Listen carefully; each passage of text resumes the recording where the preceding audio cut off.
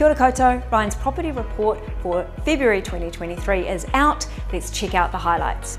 Well, you won't be surprised to hear that large parts of the east and north of the North Island have been really impacted by those awful floods and Cyclone Gabrielle this month. We've also seen general economic conditions impacting in the property market, so we've got some interesting numbers to share.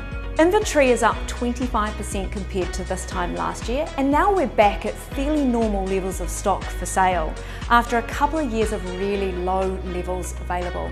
New Zealand's median price is down 13.9% to $762,000.